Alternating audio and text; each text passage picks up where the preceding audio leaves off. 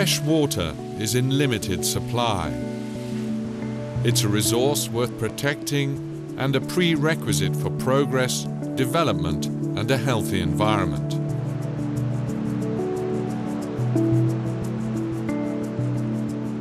Water knows no borders. It must be shared by all the people living along its rivers. This applies to all parts of the world, and of course to Central Asia too.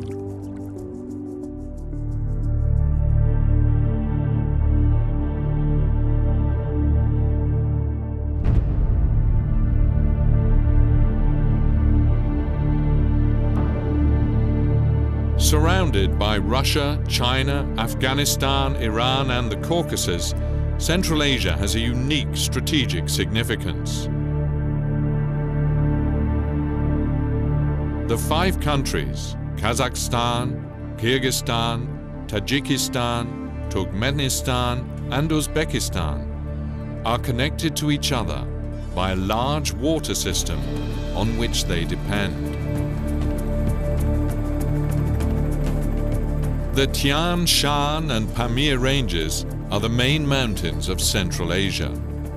Rising up to 7,500 meters, their summits, covered with thick ice crusts, are among the highest on Earth. Enormous glaciers flow slowly through the high valleys. Some are several hundred meters thick. It is a hostile and dangerous zone that can be reached only with great difficulty. These glaciers contain many cubic kilometers of ice.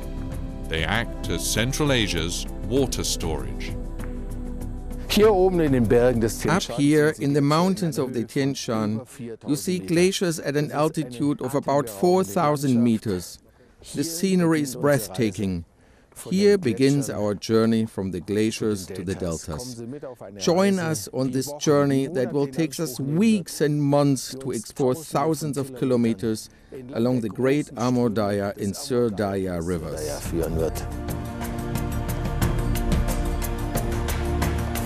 We will seek answers to the questions that are crucial for the people in the region. How can water be used most efficiently so people can both grow crops and produce electricity?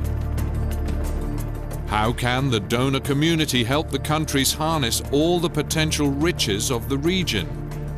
What is the impact of climate change on the local environment? We will talk to experts and politicians and hear their views on how to manage rivers that go through different countries, how to negotiate international agreements, and how to interpret international laws. Water welds the countries in the region together into a community of destiny. Central Asia depends on water from 2 river basins that extend from the glaciers of the Tian Shan and Pamir ranges to the Aral Sea in the dry heart of Asia. One is the Sur Darya. It's 3,000 kilometers in length and has a catchment area of almost 300,000 square kilometers. The other is the Amur Darya. It's 2,700 kilometers long and it has a catchment area of more than 300,000 square kilometers. Together, they form the Aral Sea Basin. The Aral Sea Basin grew considerably after the huge expansion of irrigated areas along the 2 rivers and the construction of the Karakum Canal in Turkmenistan's desert. More and more water was used for this irrigation. This resulted in dramatic consequences: less water arriving in the Aral Sea. Today, the Aral Sea, which in 1960 was the 4th largest lake in the world, has shrunk to 10% of its original size. Its drying up is one of the greatest man-made environmental disasters. How did it come to this? Water is unevenly distributed throughout Central Asia. Mountainous countries with glaciers have enormous flows and reserves of water. In desert and steppe countries, hardly any water originates. The intensity of water use varies. Mountainous countries with little agricultural areas need less water. However, desert and steppe countries with large irrigated areas need a lot of water to grow their crops. So the agriculture of the downstream countries depends on the water of the upstream countries. Their cooperation is essential to their development.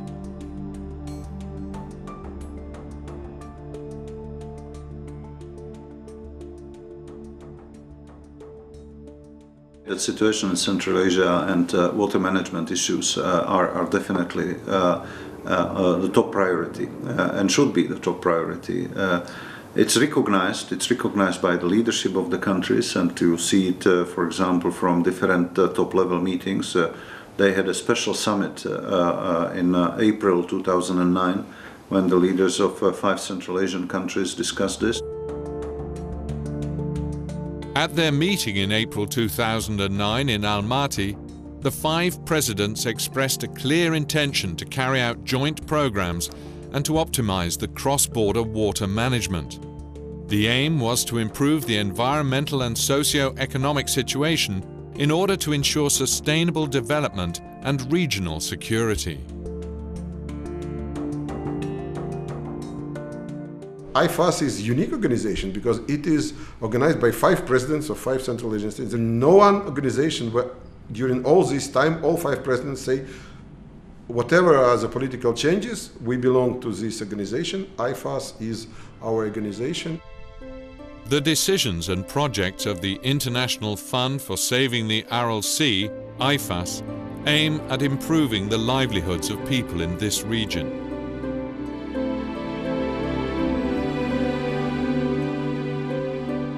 Our journey takes us from the glaciers of the Tian Shan to the Son Kul, the second largest lake in Kyrgyzstan. Here it is lonely. The horizon spreads infinitely. You feel closer to heaven than to earth. The Son Kul is one of the sources of the Sir Darya. Also in this lake, a lifeline of Central Asia begins. Here in winter, freezing temperatures are prevalent at an altitude of over 3,000 meters. But in summer, the Son Kul Lake is an important grazing area. In warm seasons, cattle breeders drive their herds from dry and overgrazed valleys up here, following the millennial rhythm of the nomads. In the past, cattle breeders used to be nomads all year round. Nowadays they live in their homes in the valleys during the cold months and only return to their old habits during summer. Meanwhile, modernization has come to this place. The nomads welcome tourists.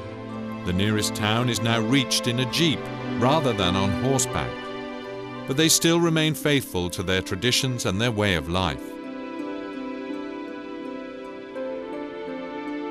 They live on what nature has to offer, and they take only what they need. The nomads have learnt how to be content and adaptable. Just as they did centuries ago, they still travel across the vast plains and along the rivers.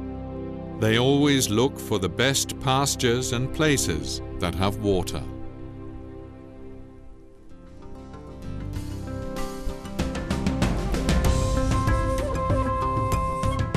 Our journey continues. We are traveling from the wide Son Kul plateau down to the valley, following the water. The highlands are a herbal paradise. Chamomile, sage, lichen, monkshood, and ginseng. Many of them are valued as medicinal herbs. In spring, countless flowers that vanished long ago in other areas bloom here. Kyrgyzstan is a natural paradise that is waiting to be discovered.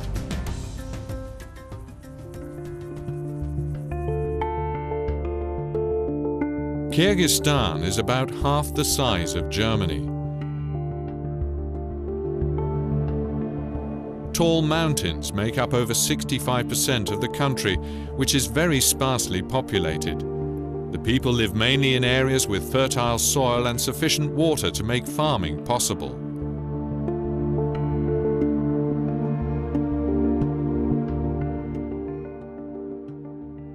Kyrgyzstan's capital, Bishkek, has nearly 1 million inhabitants.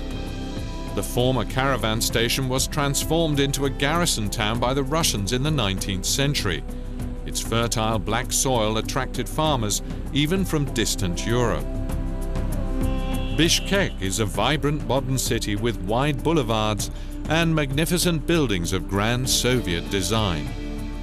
Numerous trees growing along the streets offer shade during the hot summer days.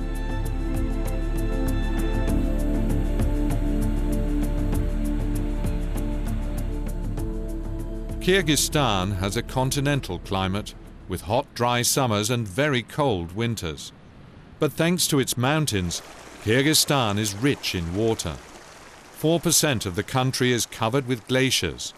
Up to 80% of the water comes from the glaciers or from seasonal snowmelt.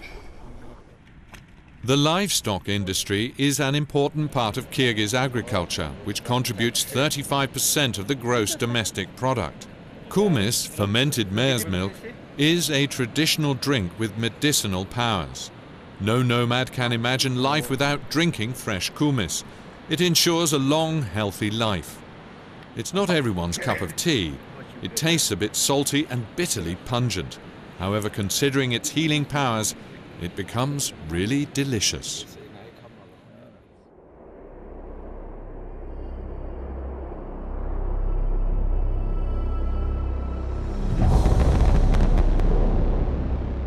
In the mountains above Lake Isikkul, the Kumtor gold mine is located at 4,000 meters. It was developed in 1997. The gold-bearing rock is mined under extreme conditions in an open pit. Kumtor is one of the world's most productive gold mines. In addition to the huge water resources, it is the economic backbone of Kyrgyzstan. Every branch of industry needs a reliable water supply.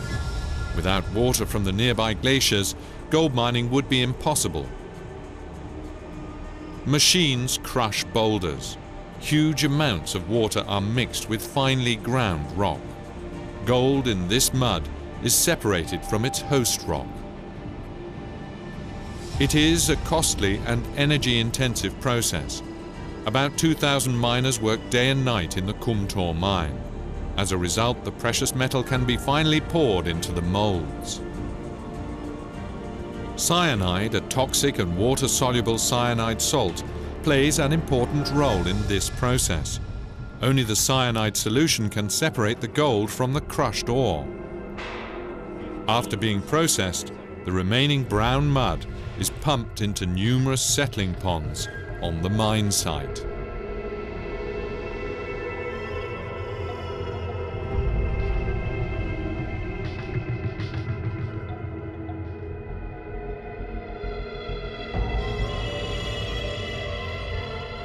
Above the mine lies Petrov Lake. Experts are concerned that the lake, once a reliable water reservoir for gold extraction, has become a threat to the mine. Within the last few years, the lake's size increased by 1.5 times. The rapid melting of the glaciers due to global warming threatens the stability of the lake front. Experts fear that its protective embankment may soften and break, flooding the mine. This could cause enormous economic and ecological damage to the region.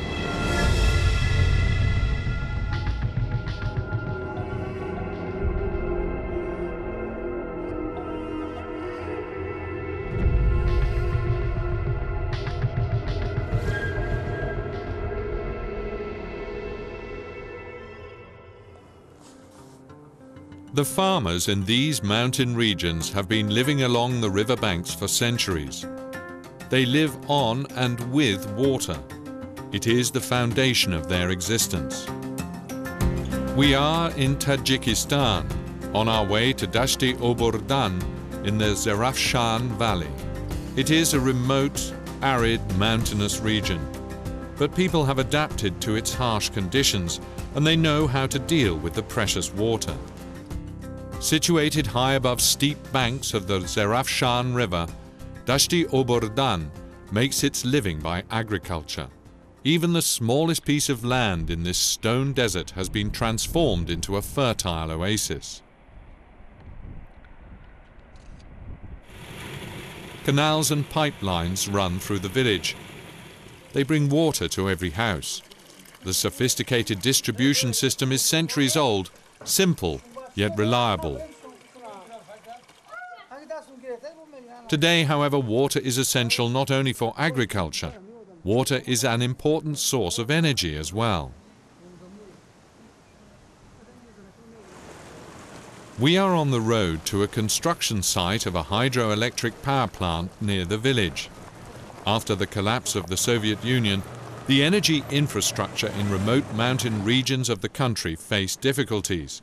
It resulted in unreliable electricity supply. A solution to this problem lies in small local power plants. With the help of the German Gesellschaft für internationale Zusammenarbeit, GIZ, a small hydro power plant is being built in Dashti-Obordan. Construction workers built canals to direct water from a small tributary of the Zerafshan to a turbine. The work had to be done with shovels and pickaxes. Manual labor is cheaper than machine work because the cost of transporting heavy equipment here is so high.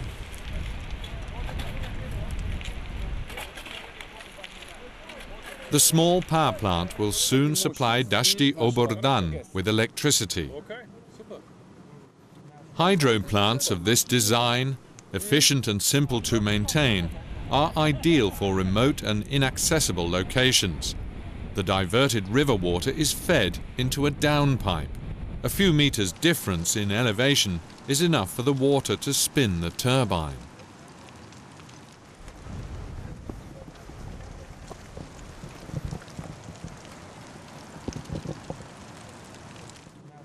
This gives Dashti-Obordan a chance to reconnect to modern times. Austria is very high quality, and they will install it here in our basin. First of all, it is necessary for the pupils, for our schools, for our hospitals. And at the hospitals, we can use modern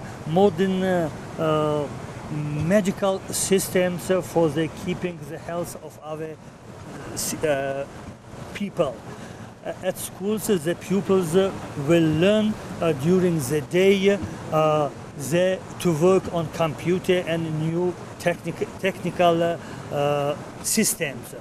The population can use all kind of electricity for their life, necessary for their life. We are here again, in the village school of Dashti-Obordan. The school is equipped with only bare necessities.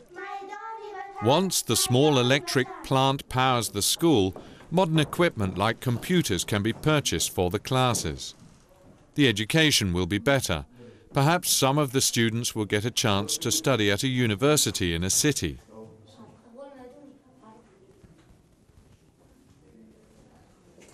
Today, village elders and farmers have gathered in the school. Everyone should understand why electricity is so important to their village. It's not just about a better education for the children. It is also about electric power for every household, for craftsmen, and for agriculture. If electricity will be available in Dashti-Obordan, life in the village will change for the children and also for the elderly people. With hydropower, the people in the mountain region will create a better place for future generations. Our journey continues. The next stop is Dushanbe, the capital of Tajikistan. On a new road built by the Chinese, we have to frequently stop because of heavy traffic.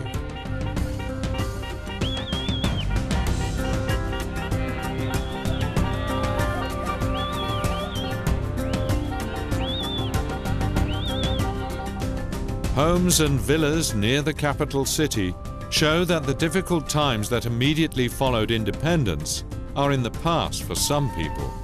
Here, prosperity is not so rare anymore. Tajikistan is half the size of Italy. The Pamir and Alai mountains cover more than 90% of Tajikistan's territory. Half of the country is situated above 3,000 meters. After a civil war in the 90s, life in the country has been improving. The capital city welcomes its visitors in a friendly and cosmopolitan atmosphere. Dushanbe is the administrative, cultural and industrial center of the country. There are numerous construction sites that are visible throughout the city. Monuments and statues symbolize not only the economic growth, but also celebrate the city's rich cultural heritage. Tajikistan is rich in water resources.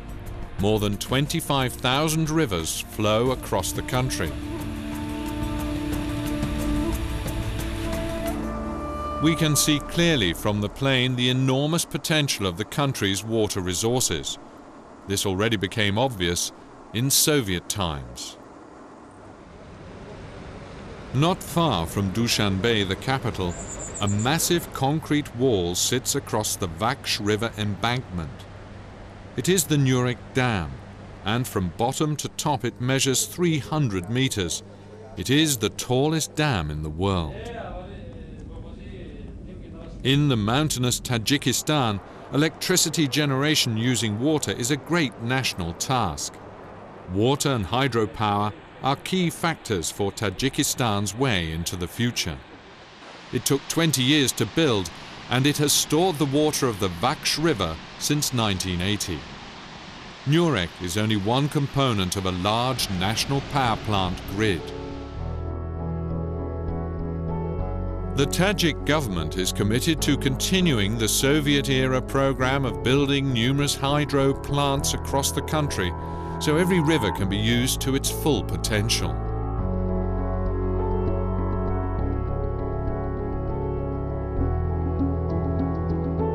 The Tajik government's most ambitious project is to build a dam at Rogun, upstream from the Nurek Dam. The Rogun Dam would produce 3,600 megawatts of energy in the future. With possibly as much as 335 meters, it would be not just the tallest dam in the world, but also the most powerful in Central Asia. Construction of the project began in 1980 under Soviet rule and stopped in the early 90s. Now the Tajik government wants to finish it. But the project has met with fierce objections from downstream countries.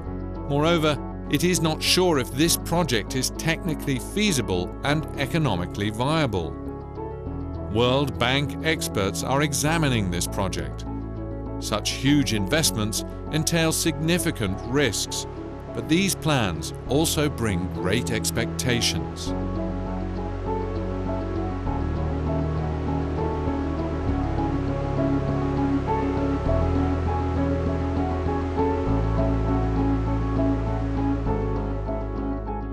Hydropower is an important source of energy. Central Asia has enough rivers to supply the region with electricity. Furthermore, the surplus energy can be exported and become an important source of income. But today, the region's hydropower potential is far from fully exploited. However, increasing reliance of the Central Asian countries on hydroelectric power has consequences. Water power generation competes with other forms of water use. Kyrgyzstan's Toktogul Dam and Reservoir are a good example. Its volume is 19.5 cubic kilometers. In Soviet times, the downstream countries Uzbekistan and Kazakhstan could rely on the Toktogul water supply for their agriculture. In the spring and summer growing season, the dam opened up and let through sufficient amounts of water to irrigate their fields. Today, Kyrgyzstan must release its water in winter to power its turbines so that people can plug in electric heaters and keep warm. This competition for water resources causes tensions between the upstream and downstream countries. A solution was found in 1998 with an agreement in which the downstream countries agreed to supply coal and gas to Kyrgyzstan in winter. Kyrgyzstan agreed to release the water only in spring and summer, when it can be used for irrigation. Unfortunately, this agreement lasted only a few years. Water and energy enable people to have a better life. This requires joint efforts supported both by all countries in the region and by the international community. Central Asia and Afghanistan have energy resources that many other countries and regions in the world would love to have. And Central Asia and Afghanistan are exploiting those resources and making a better world for their people. Participants of this meeting in Ashgabat, Turkmenistan's capital, in August 2011 discussed issues of regional use of water resources and energy trade in the future with Afghanistan's participation.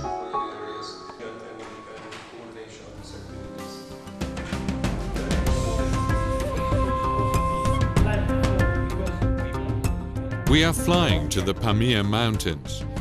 We are on the way to the place where the Amu Darya originates. The area is so remote that it's accessible only by helicopter.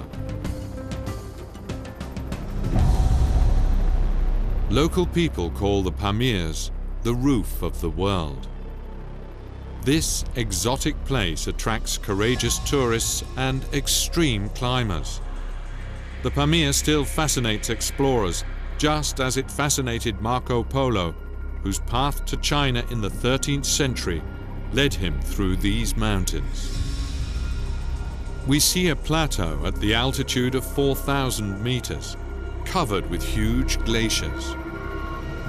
The Fedchenko Glacier, currently extending for 77 kilometers, is one of the longest in the world. But even this giant is shrinking. Not only is it getting shorter, its 1 kilometer thick ice is getting thinner. Climate change leaves visible marks even up here in the freezing cold.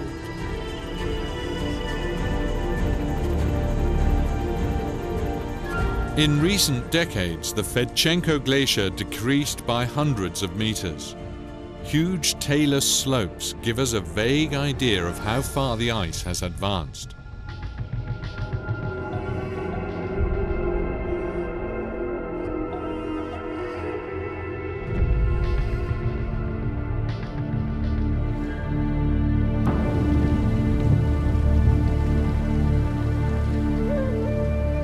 The increasing glacier melt in almost all mountain regions of the world is caused by global warming. This trend becomes particularly evident in Central Asia. The glacier volume has rapidly decreased in the last few decades. We may face a continuous melting of these glaciers. As a result, the amount of water that flows from the Pamirs will decline in the very long run. Annual average temperatures in Central Asia have been rising. A rise of 2 degrees seems to be insignificant, yet in fact this trend is alarming. Researchers know that even small temperature changes may have a massive impact on the environment.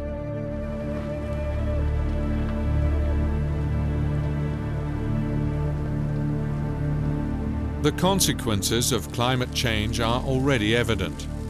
We can expect larger amounts of meltwater for a shorter period of time. However, this is not a positive trend.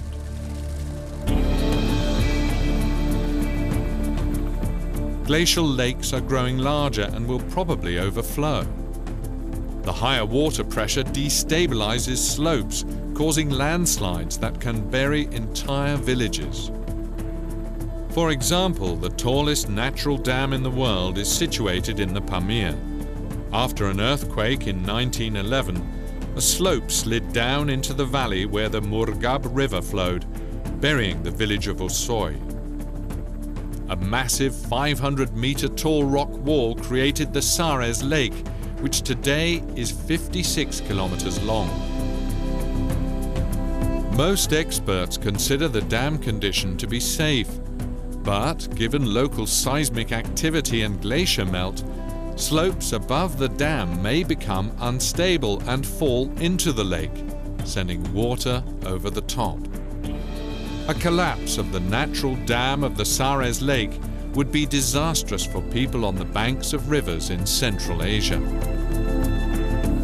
Not far from the Sares Lake, we are flying over Horuk, the capital of Tajikistan's Gorno-Badakhshan Autonomous Province.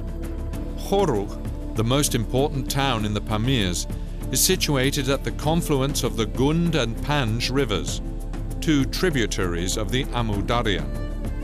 The Panj forms a natural border, hundreds of kilometers long, between Afghanistan and Tajikistan. Some of the Amu Darya water originates in Afghanistan. That's why that country will play an increasingly important role in future water management plans.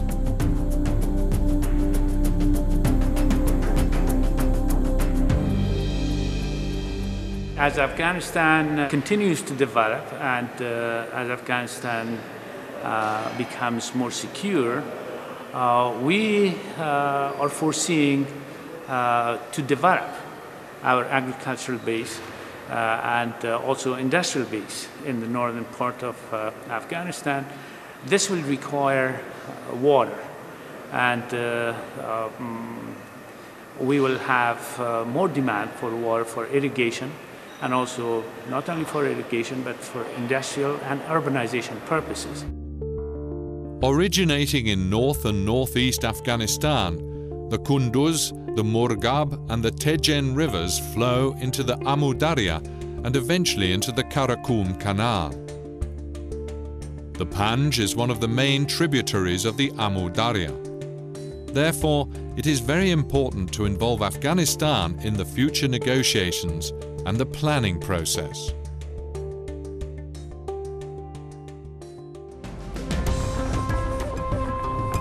Our journey continues.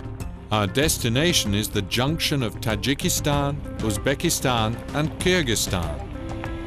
Away from the few main roads, you need a jeep to get around.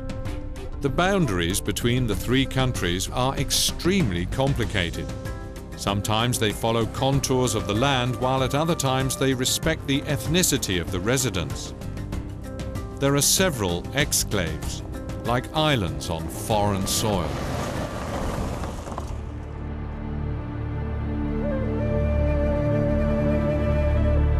How water is distributed is a tremendously delicate issue. Many rivers cross several state borders within a short distance. We are in the exclave Varuk, a fertile oasis of a few square kilometers that is sandwiched between barren, dry ridges. The enclave belongs to Tajikistan, but is completely located in Kyrgyz territory.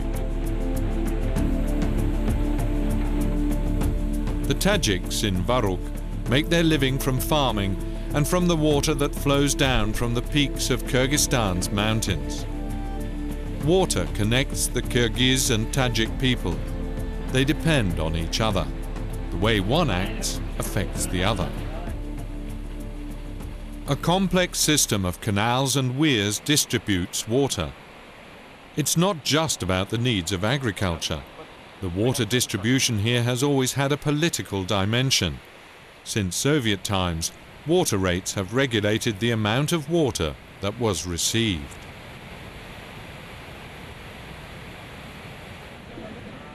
Tajikistan and Kyrgyzstan should remain in dialogue with each other at the local level. Trust must prevail in order to guarantee everyone's access to water resources whenever they need them.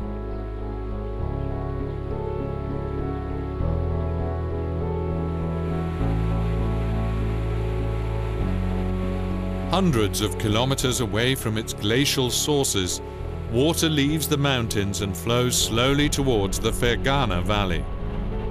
Where there is no water, Central Asia's landscape is defined by the desert climate.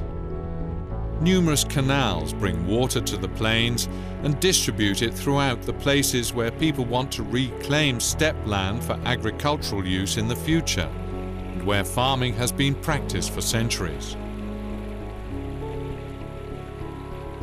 With the help of the German Gesellschaft für internationale Zusammenarbeit, GIZ, a new high-accuracy water level measurement system is used here, on the edge of the Fergana Valley near the Kyrgyz town of Batken.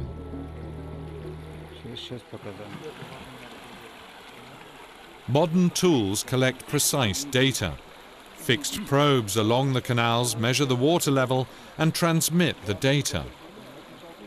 Accurate and precise measurements are an important step in improving water management in Central Asia.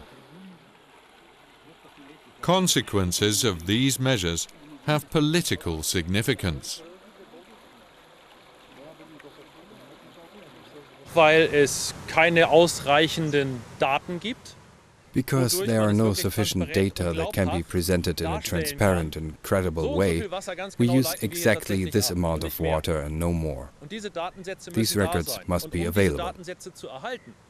To obtain these data, we must create water level measurement posts, hydro posts, to make these measurements transparent, so that interested partners on the other side of the border can check the actual water consumption at any time. Step by step, hydro posts must be installed at all canals. A network of monitoring stations with cutting-edge technology will hopefully extend sooner or later throughout Central Asia.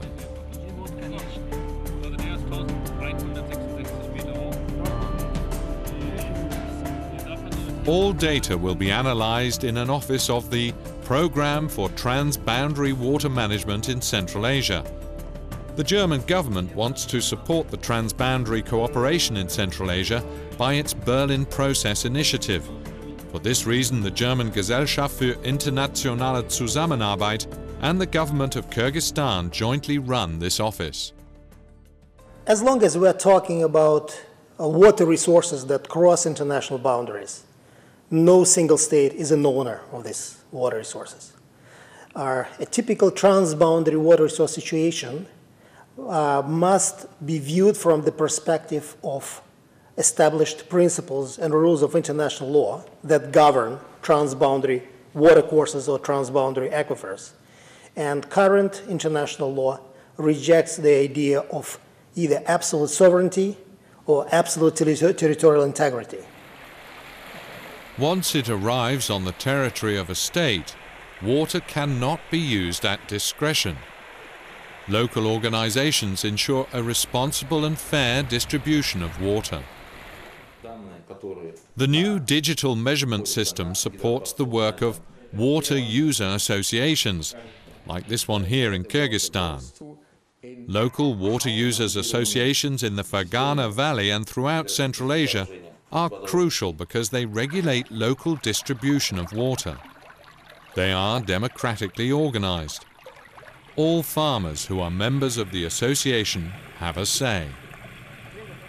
They make efforts to find solutions to disputes, keep in touch with authorities and politicians, collect fees, and take care of the maintenance of the canals. The work of the water users associations ensures that water reaches the fields. We are taking a walk together with a farmer on his sunflower field. After consulting his user association, he takes only as much water for his plants as they require.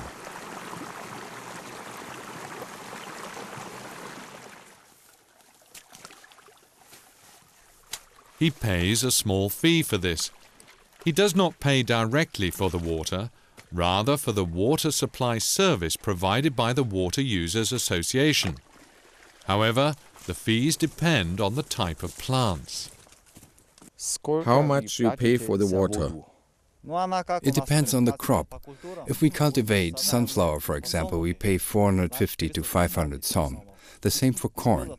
But if we have a different crop, such as potatoes and onions, then we pay 1,500 to 1,800 som.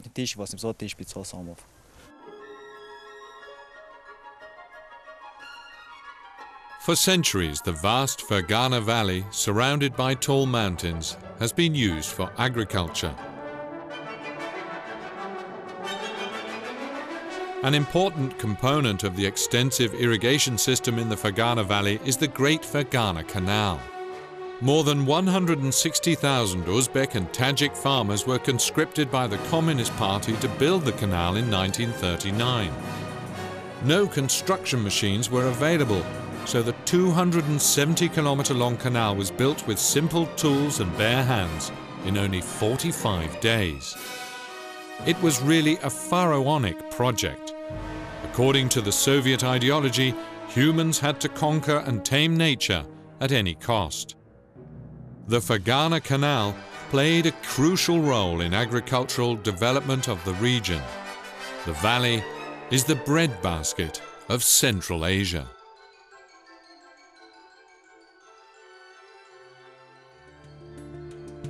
Three nations share the Fergana Valley: Uzbekistan, Kyrgyzstan, and Tajikistan. With a population of more than 10 million people, it is the most densely populated region in Central Asia. The irrigated farmlands are located mainly in Uzbekistan. Therefore, Uzbekistan depends on water from the mountainous countries Kyrgyzstan and Tajikistan. This has always caused tensions.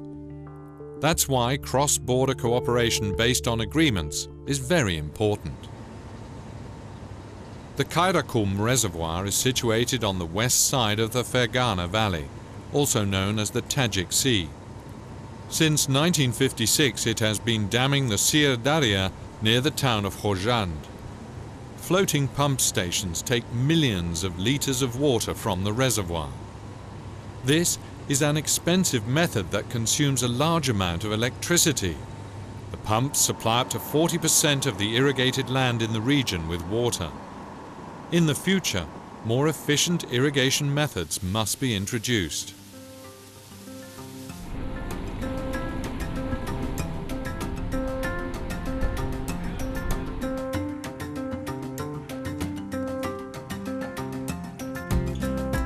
A simple system of small canals and embankments delivers water to the fields in precise amounts.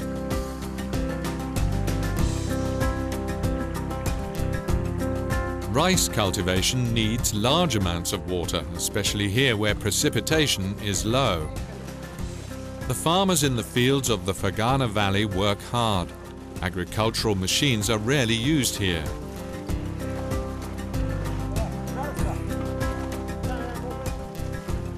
Even though the local agriculture still has a very traditional character, the valley is a lush breadbasket. Even in the times of the legendary Silk Road, it fed locals and travelers, offered them safe shelter and a resting place. No piece of land remains unused. Rice, cereals, fruits, vegetables and grapes feed millions of people.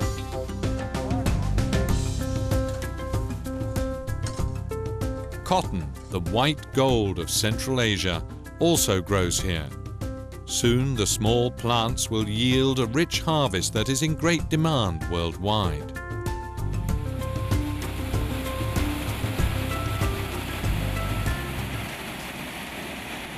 The canals distribute water not only to the fields, but also to the villages.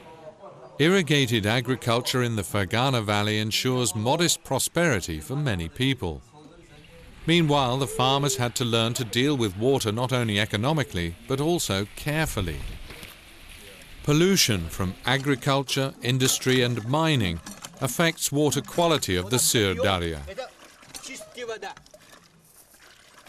Therefore, farmers make a distinction between industrial water coming directly from the rivers and drinking water from the aquifers.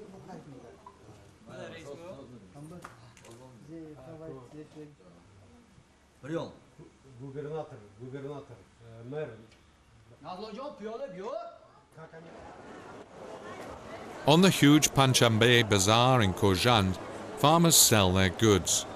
The bazaar boasts a wide range of products produced by farmers in the Fergana Valley. There is also fish from the Sir Darya and the nearby Karakum Reservoir.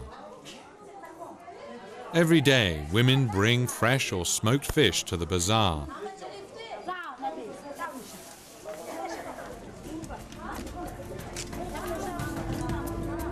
Ensuring food security for the growing population today and in the future is a challenge.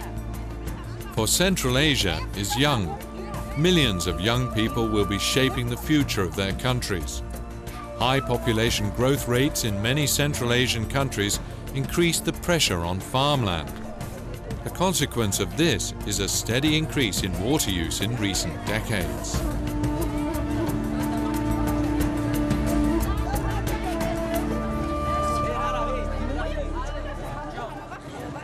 In den 60er Jahren lebten in der Region der 5 mittelasiatischen In the 60s, about 25 million people lived in the 5 countries of Central Asia: Kazakhstan, Kyrgyzstan, Uzbekistan, Tajikistan, and Turkmenistan.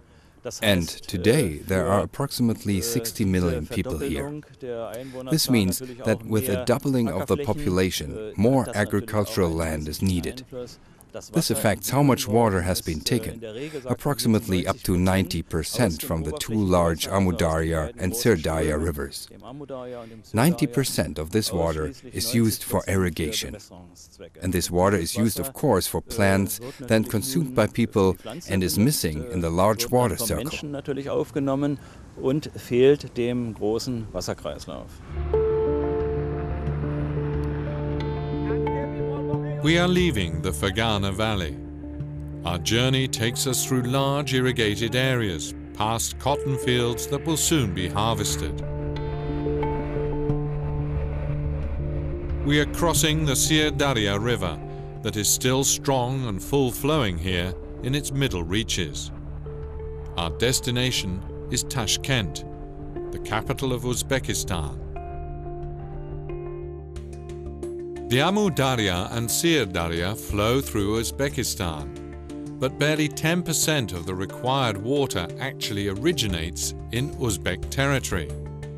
Unlike Kyrgyzstan and Tajikistan, Uzbekistan consists of up to 80% of arid land. The Kizilkum and Karakum, located in western and central Uzbekistan, are among the largest deserts in the world. This is Tashkent. The television tower is the pride and the symbol of the city. It combines contemporary style with traditional Uzbek elements. It is a symbol of a nation that tries to preserve its rich heritage and at the same time turns its gaze to the future. Tashkent is over 2,000 years old, but it was completely destroyed in 1966 during an earthquake. Some monuments were forever lost in this catastrophe. At the same time, planners got an opportunity to implement their vision of a new city, a symbol of Soviet modernization in Asia. Today, Tashkent is a cosmopolitan city. Bazaars, broad boulevards, spacious parks, and numerous fountains illuminate the cityscape. Since 1991, Tashkent has radically changed, both economically and culturally. Tashkent builds for the future. For example, the National Bank of Uzbekistan skyscraper, the Intercontinental Hotel, the International Business Center, and the Plaza Building.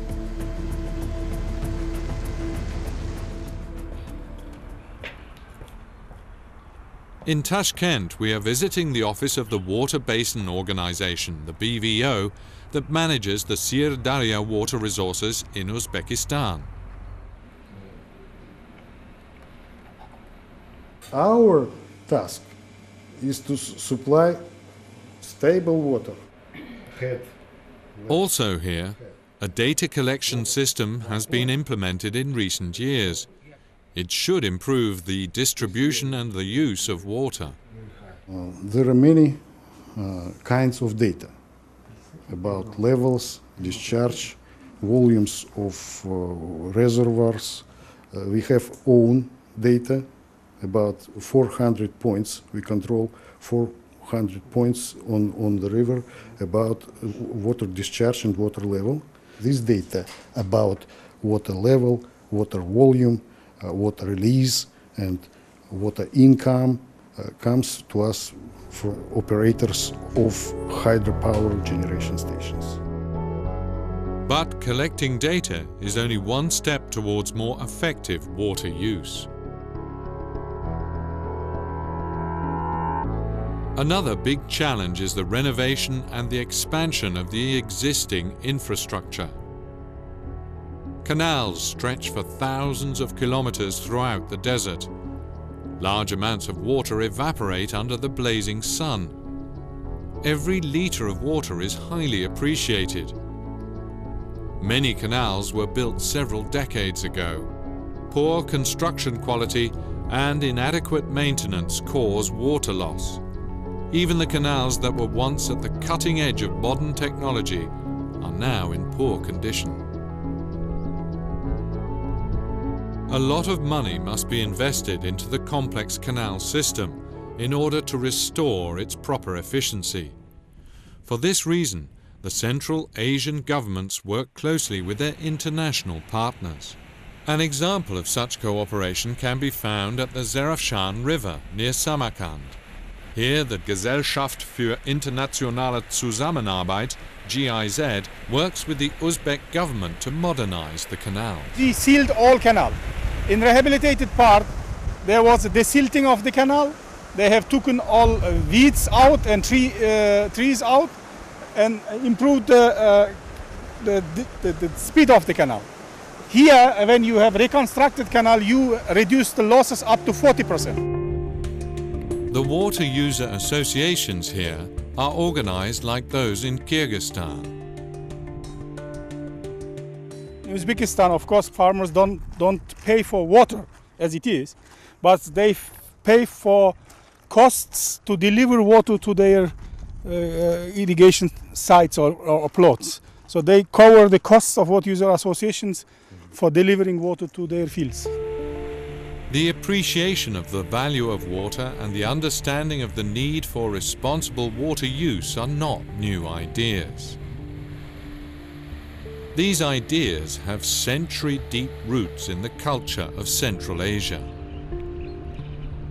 Since time immemorial, people have settled where water runs.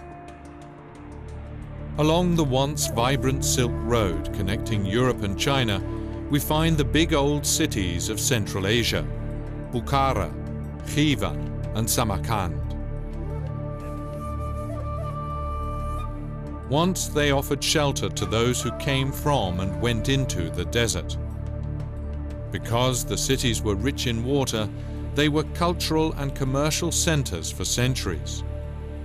Centers of Islam. In Islam, water is the source of all life. Allah is compared to an infinite ocean. Water is viewed as a precious gift from Allah. Also, cool, clear water runs in paradise. Therefore, water must be shared and must be available to everyone. Water is the source of civilization.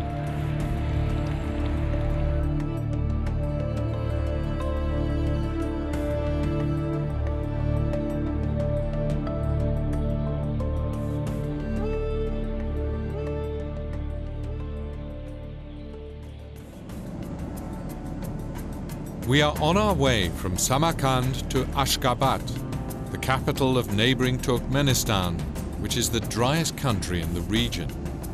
Below us is the Amu Darya.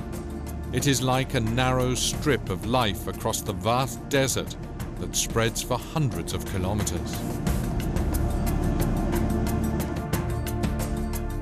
Over 80% of Turkmenistan is covered by the huge Karakum Desert. Due to the hot climate, it has never been easy to live in this inhospitable part of Central Asia.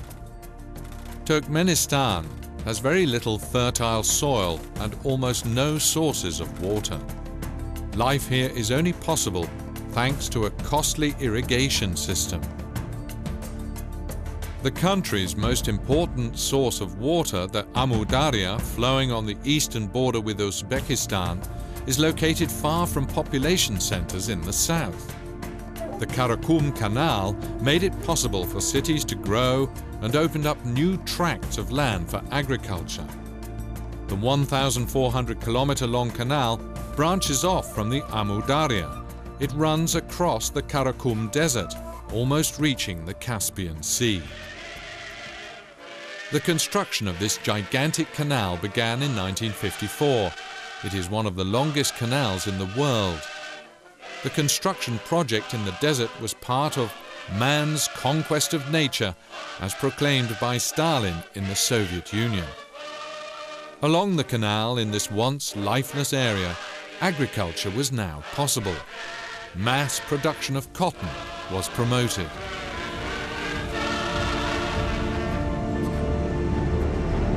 The canal derives a huge amount of water from the Amu Darya. Central Asia's great river loses up to half its water to the Karakum Canal. Some just drains away in the sandy bottom of the canal.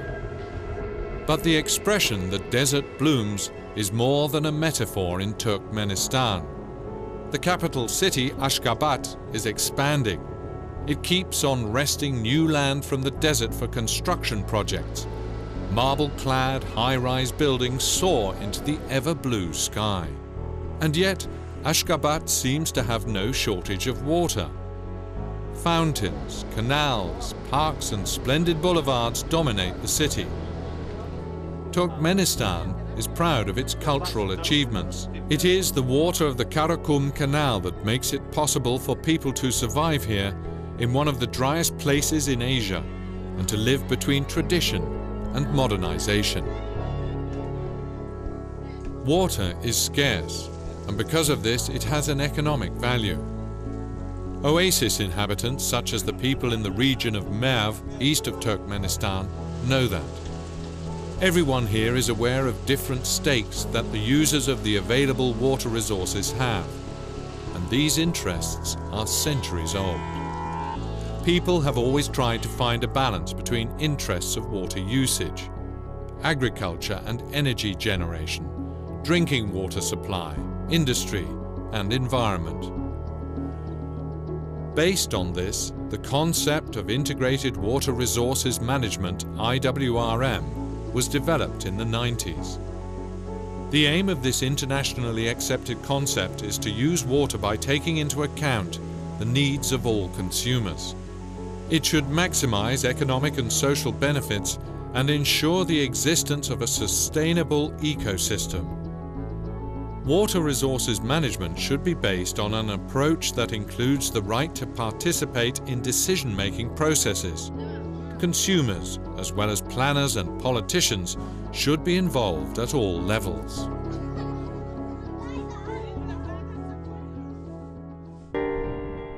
Converting the desert into productive agricultural land is a big challenge.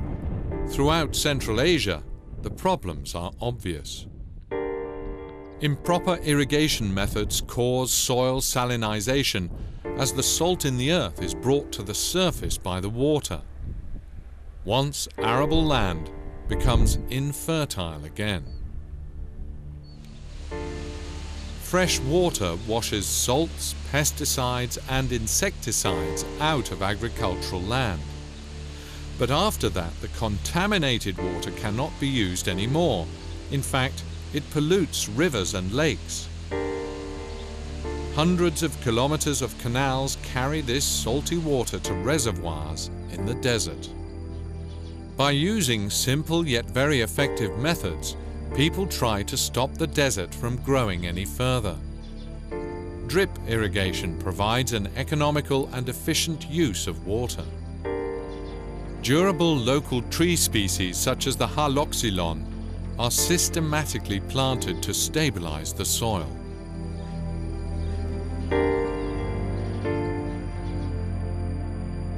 Our journey continues. We are going right into the middle of the desert. It's almost an endless journey across the vastness of the Karakum Desert.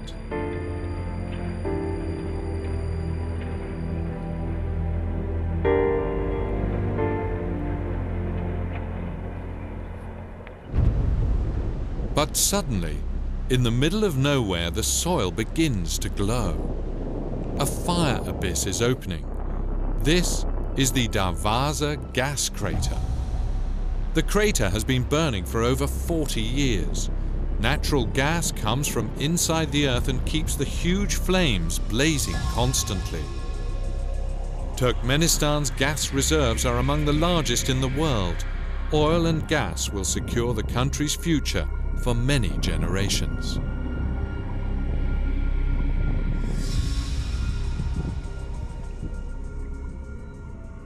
From the crater, our next destination is the city of Urgench in the Uzbek province of Khorizm.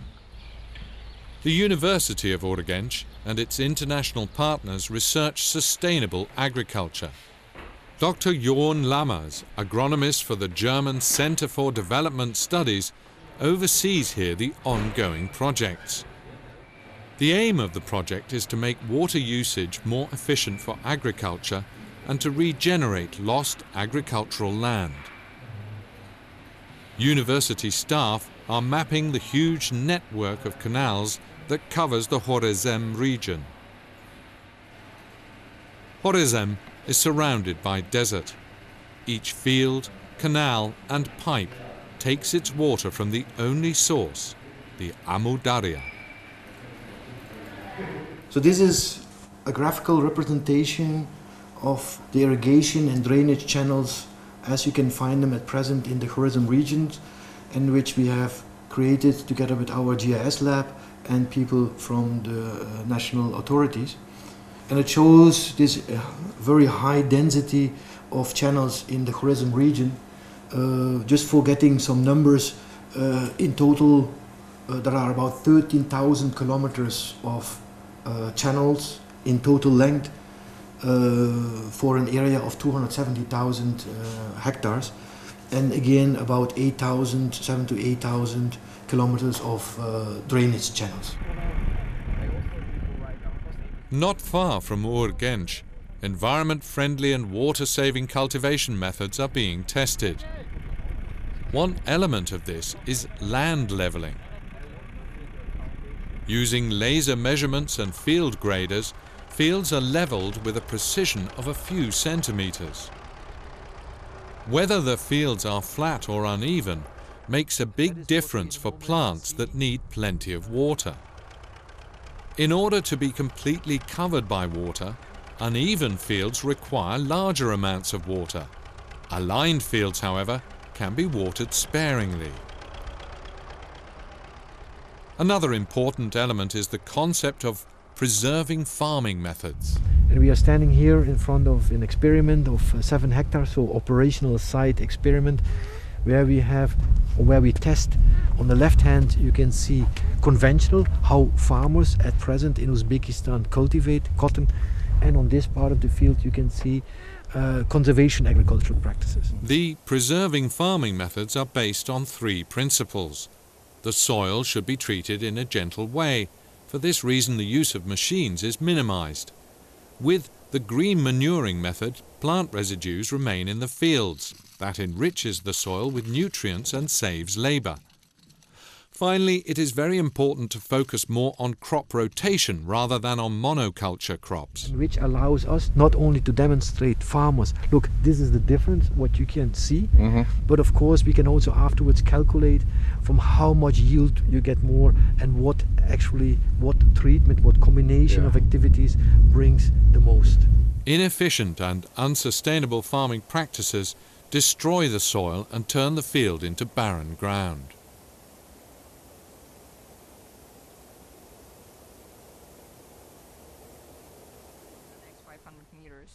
Fallow lands are becoming more of a problem, especially here in the desert where every square meter counts. With Professor Asia Kamzina from the University of Urgench, we are visiting fallow fields that must be regenerated. Additionally, plants with specific properties are planted here. they ranged in sequentially. So first we have unproductive cropland, then we increase the productivity of this land by planting trees which are more appropriate plants for these types of land, which are saline, which are nutrient depleted, and which are more prone to water scarcity. Why we do that? First of all, for the ecological reasons, to improve the fertility of these lands, and also for productive purposes, to meet the ever-increasing demand for fiber, energy, wood, timber. While it is regenerating, the soil can already be profitably used. This is an important incentive for farmers to support this project.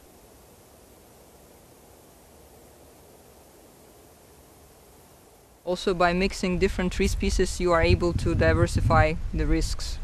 Because if one of the species is attacked by the pest, you still can have benefits from the other tree species. Here, productive land will soon be available to the farmers.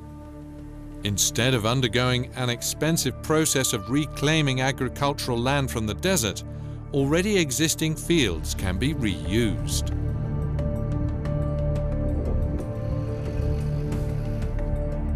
In order to use available water resources more efficiently, large investments were made in the infrastructure. Thanks to modern construction methods, new canals and weirs regulate the distribution of water and reduce water loss. This is especially important in Horzem, for the intensive agriculture of the region requires a lot of water. Shortly before sunset, we are approaching the Badai Tugai Nature Park. The diverse fauna and flora of regions along the Amudarya and Sirdarya have been destroyed by agricultural land. Today, original floodplains can be found in few places. One of these places are the Tugai Woods here on the banks of the Amudarya. The Tugai Woods have one of the highest biodiversity in Central Asia.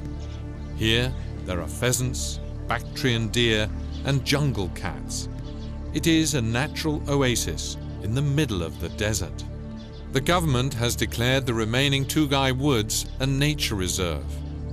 From here, the Amudarya flows towards the Aral Sea.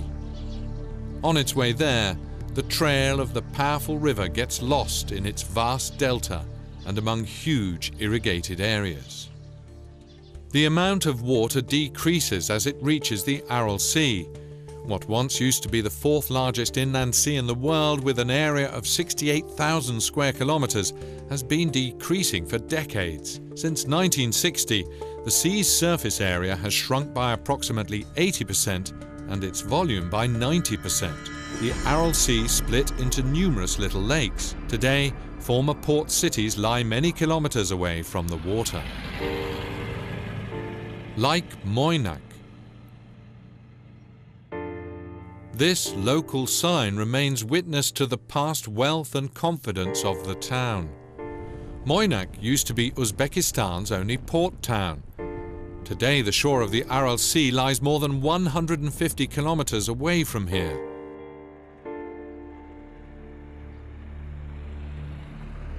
The sun is blazing down on dusty streets and houses.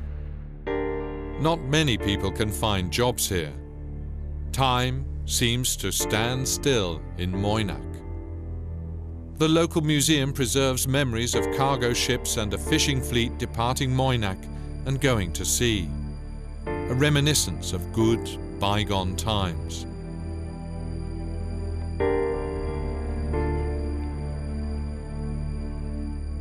In the past, the fish factory delivered over 22 million cans to all regions of the Soviet Union annually. Over 30,000 people earned their living by the fishing industry in the Aral Sea region.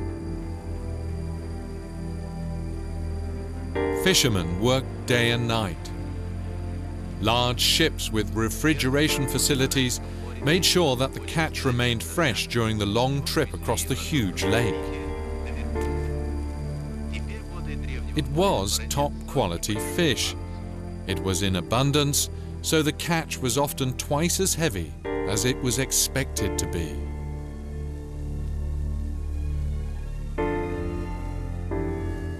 Thanks to its rich flora and fauna, tourists enjoyed this place as a nature paradise. There were beaches along the seashore, and vacationers came here from all parts of the Soviet Union. Today, one cannot watch the waves of the Aral Sea from the old pier of the former port anymore. Here, the Aral Sea is a dead land, desert and steppe. On the dry bed of the former lake lie the rusting hulls of fishing boats and freighters. Most plants and animals have disappeared. The unique ecosystem that once attracted tourists to the Aral Sea is destroyed. The fish industry no longer exists. Many people's livelihoods were destroyed. Thousands lost hope and work. We meet Boltabek Trutanbayev. He used to work at the fish factory in Moynak and recalls the old days. Раньше, когда рыбы много было, рыба здесь было 5 рыбзаводов было. In the past, when we still had fish, there were 5 fish factories here. Canned fish was produced here. Our canned fish was sold abroad.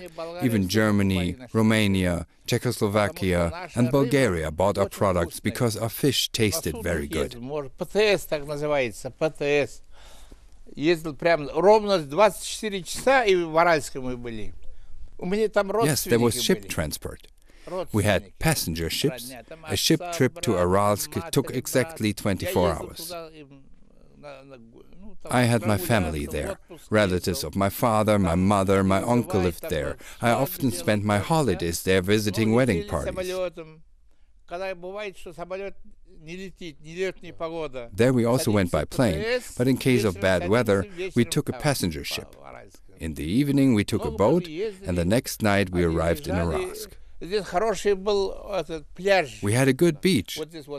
1 kilometer from here there was a very good beach with soft sand, better than anywhere else. I was in Yalta. Yalta has lots of stones. Do you know what I mean? Anyway, we have soft, hard sand here. People came here to relax. Да, лежали, отдыхали, приезжали.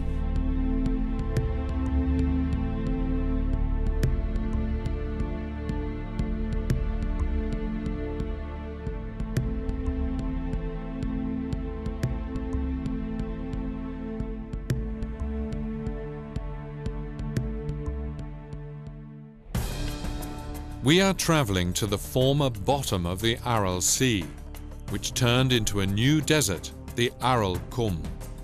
With the shrinking of the lake, an important factor in climate regulation in Central Asia disappears too. Without the sea, the climate here is getting hotter and drier.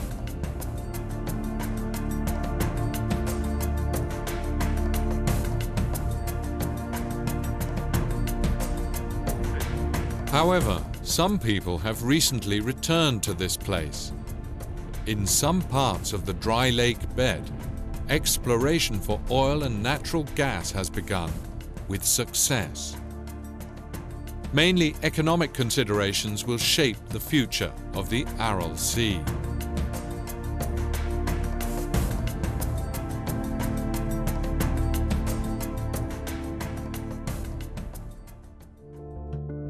To reach the northern side of the former lake, we have to cross the border to Kazakhstan. Kazakhstan is the largest country in Central Asia. 2/3 of its territory consist of deserts, semi-deserts and steppes. It is rich in mineral resources such as oil, gas and precious metals. Large sums of money are allocated to modernizing this vast country.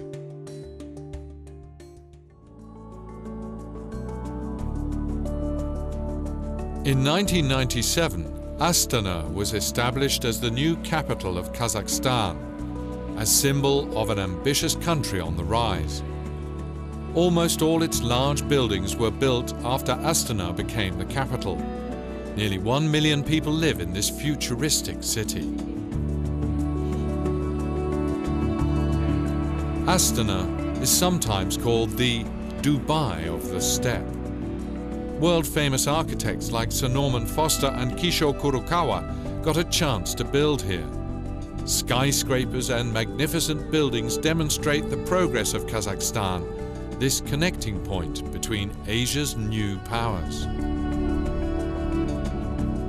For all parts of the large country, Astana wants to be a shining example of future opportunities. Not all regions of Kazakhstan have yet benefited in the same way from new opportunities.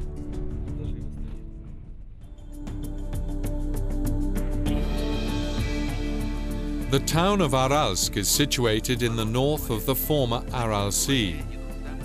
Besides the Uzbek Moynak, Aralsk also used to be an important port with a fishing fleet and fish factories. Here, likewise, industry and jobs disappeared along with the lake.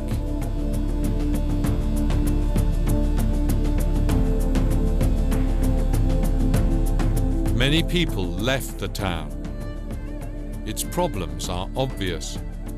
Besides all the consequences of the Aral Sea tragedy, there are some signs of slow recovery. Aralsk is changing. Recently, a lot of money has been invested in new playgrounds, kindergartens and schools. There are also investments in education. Children are the future. The new generation is also fully aware of the importance of water resources.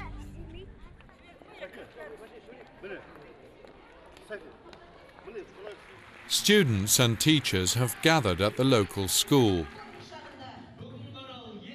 The International Fund for Saving the Aral Sea organized a drawing contest. Children should depict their visions of the past and the present life at the Aral Sea and their future. The artworks convey a message of value of each drop of water. They picture hope for the return of the sea. The students take this assignment seriously. They believe in a better future.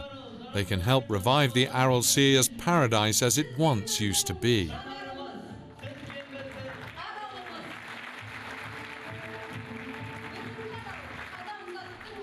National and international partners should view the confidence and hope of the new generation as commitment to work together to solve the water problem. Necessary institutions already exist. In April 2009, the Executive Committee of the International Fund for Saving the Aral Sea, IFAS, was assigned by the presidents of Kazakhstan, Kyrgyzstan, Tajikistan, Turkmenistan and Uzbekistan to develop a new Aral Sea program and to prepare proposals for IFAS reform with international support. International experts and representatives of IFAS member countries work on this assignment. We have altogether 45 project proposals in our program. It was not an easy task to work out Aral Sea Basin Program 3. We had to take into account the challenges which come from the climate change, from population growth, from an infrastructure which needs urgently rehabilitation and many more. The Aral Sea Program 3 focuses on integrated water resources management, environmental protection, socio-economic development, improving the legal framework and administrative structures of the organization.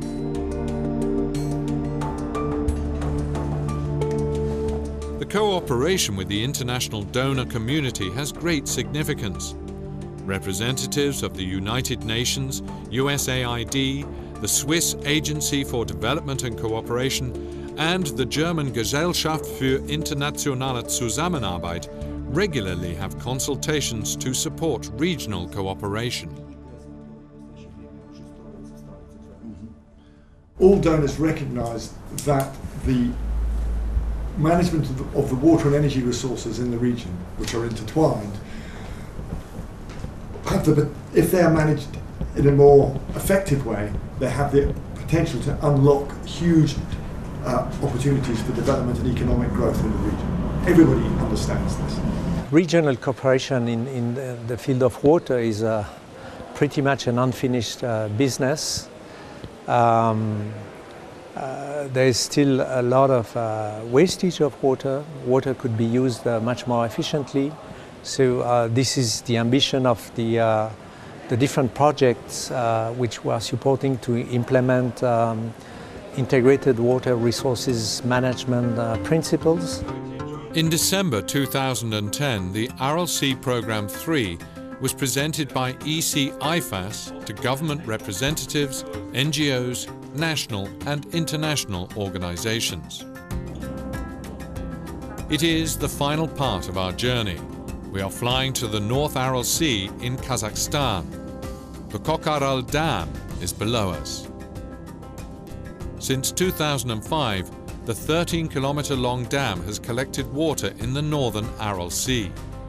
This important project was funded by the World Bank. This proves that right steps are taken to save the northern part of the Aral Sea. For example, in 2010, so much water flowed down the Sir Darya River into the northern part of the Aral Sea that large quantities of it had to be released into the southern part. From the fishing village of Tastubek, fishermen go out to the sea once again. With the recovery of nature, people return to the lifestyles they had lost many years ago. The earlier critical water salinity decreased, water became much clearer, and fish stocks grow each year. Fishermen in boats returned with their rich catch. Carp, pike, flounder, pike perch, and nearly 24 other species are again at home in the sea.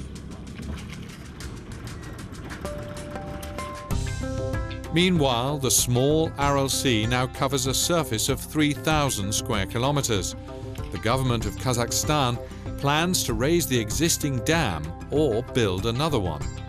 Possibly one day, water will return to the old port town of Aralsk. Finally, we reached the Aral Sea. This is the end of our journey from the glaciers to the deltas. We traveled thousands of kilometers by car and by plane. We attended conferences and seminars in all Central Asian countries. We had many people with whom we could discuss the issues of the use of water. And it all became clear. The water of the Amur Darya and Sir Darya is scarce. The best possible use has to be made of it. How is this possible? Regional cooperation is the key. We have found answers to our questions. One thing is certain. The climate change in Central Asia will not stop. Glaciers are retreating. Countries need to develop strategies for adaptation and mitigation of climate changes. Actions of one country have an impact on other countries along the river. Most of the experts say that the region has enough water, but it is unevenly distributed. Water should be used more effectively and efficiently, and principles of integrated water resources management should be implemented. At the regional level, Tajikistan, Uzbekistan, Afghanistan, Turkmenistan, Kyrgyzstan and Kazakhstan should work together to develop a clear vision in order to solve the problems in the region. The Aral Sea Programme 3 is a step in this direction. The big, intertwined water and energy problems can be solved only by joint efforts. We need agreements based on international experience, which are respected. Countries should build mutual trust. Reliability is the goal. Existing UN conventions could be used as a basis for cross-border water management. The Berlin process can also make its contribution. The international donor community stands ready to support regional cooperation. In the end, It is all about a peaceful and better future that we can share.